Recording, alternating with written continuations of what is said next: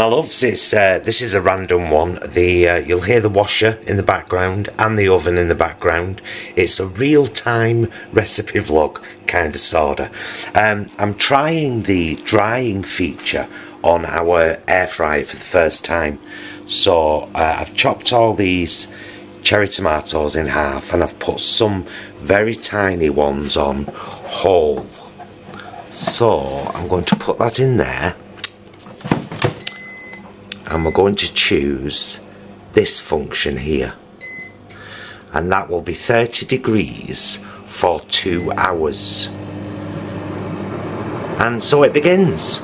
So we'll see how that turns out after the 2 hours. This is just, I've cut a big marrow right down the middle, scraped out all the seedy bit, rubbed them with oil, salt and pepper, and they're going in a preheated oven now until they've got lovely roasted edges, and that is going to become roasted courgette or marrow pesto. See you in a bit.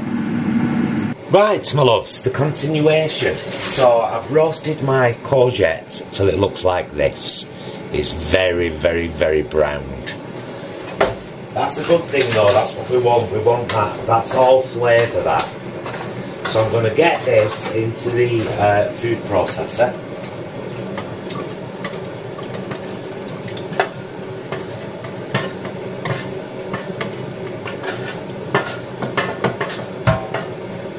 Go.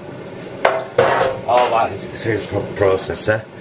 This much garlic, for us anyway. Quite a lot of garlic. We want the juice of a whole lemon.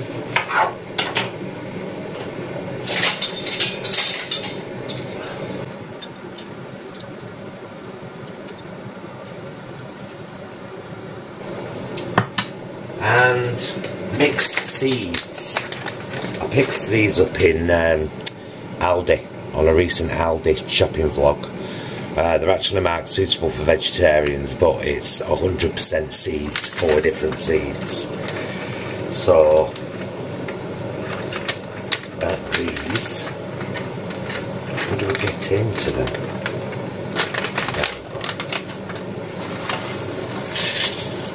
Quite a good chunk of seeds actually. They're going to bring a lot of body, and then a little bit of extra virgin olive oil.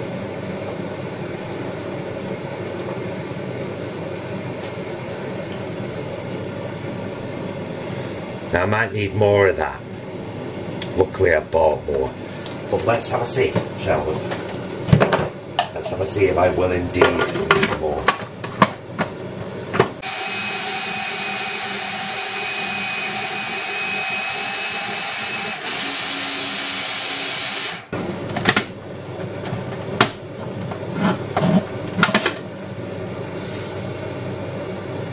I'm going to add a bit of nooch to this. Just going to move you a bit closer so I can open the cupboard.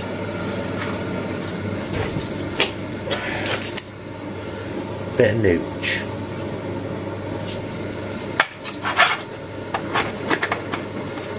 And by nooch, of course, I mean nutritional yeast, which has a cheesy, nutty kind of flavour. It's vegan, don't you know?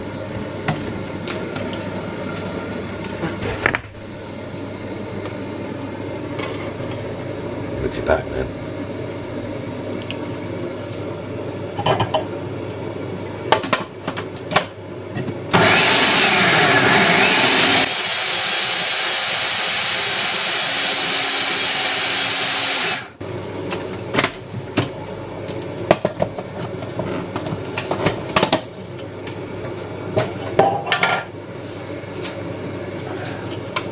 Let's have a little, just a little taste.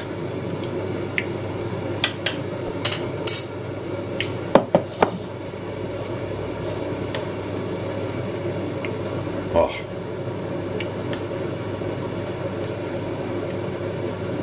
Oh, that's great, but some of the seeds are still whole. I'd like to break them down a little bit more. I mean, it's good because they're crunchy, but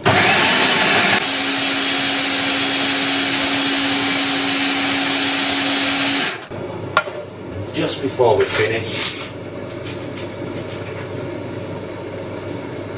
just have a final scrape down.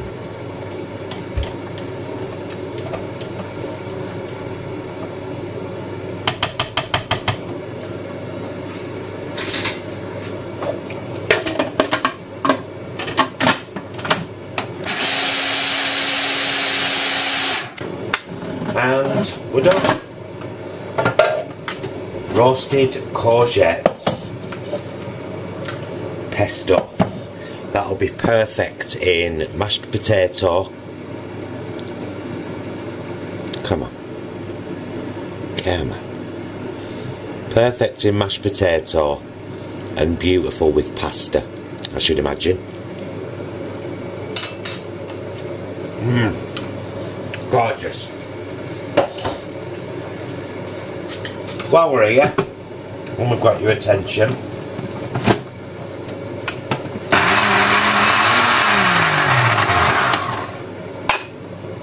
let's make the pasta sauce that I've told you about, that I freeze in portions for when we have spaghetti and so on and so forth. I'll grab all the ingredients, see you in a sec. Just to show you them first, they're all from the allotment and they're all going in the jug blender along with other bits. So I've gone through our trays of tomatoes. We did have 2, we've now got this one left, and any that were a tiny bit soft or, you know, they've gone in there. Any bad bits cut off and they've gone in there.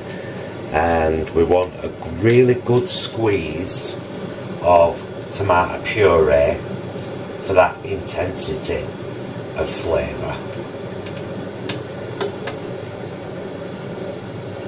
Probably even a bit more than that, so I shall open another.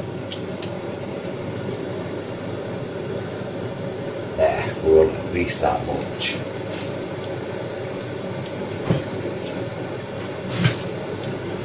We want a few pieces of garlic, again, just a few this time, in there.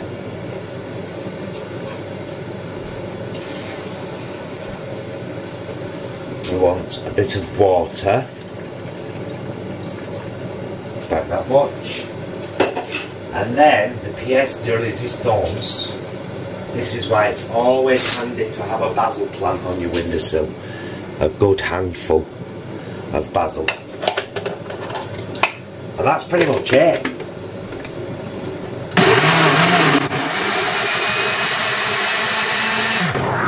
Now you can add whatever you want to it. I'm probably going to add just a pinch of salt.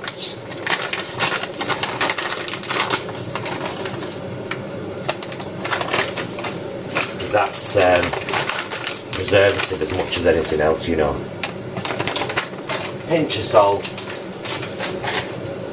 A little bit more tomato puree.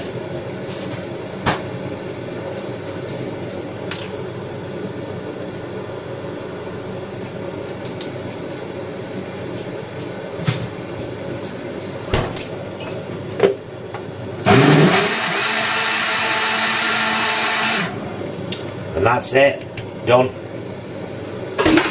So I'll freeze this into portions now.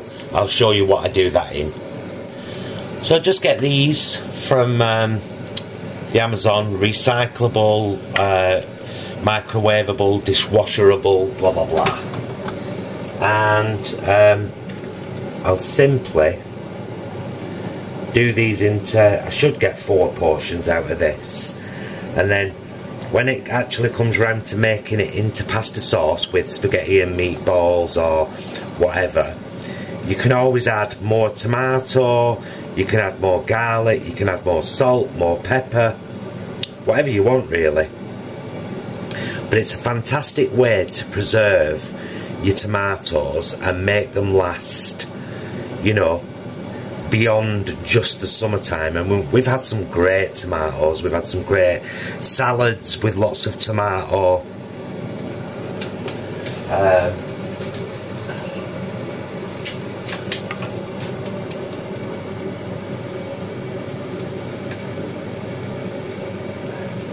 I've got the ones in the air fryer now. I did them for 2 hours, by the way, on the recommended 30 degrees, and they were still really, really wet. So I'm doing them again now. I've got them on 80, and I'm checking them intermittently. So we'll come back when I'm shoving them in a jar with some olive oil. But there is the pasta sauce, and previously was the roasted courgette pesto. How marvellous. Whilst we go in the kitchen and finish off, Mr. Bromley's having a right good old Tony Hawk's. Aren't you? I am. It's great. Right, now then, this is all I got from the, you saw how many cherry tomatoes I did. I did it for 2 hours at 30 degrees, they were still wet. So then I turned it up to 40 and started to do it for 2 hours again. Left it for an hour, felt them and thought, nope, they're still too wet.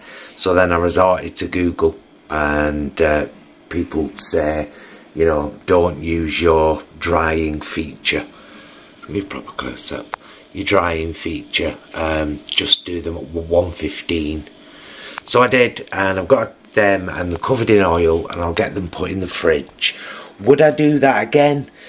I don't know. I mean, maybe we were sent a cash gift specifically for a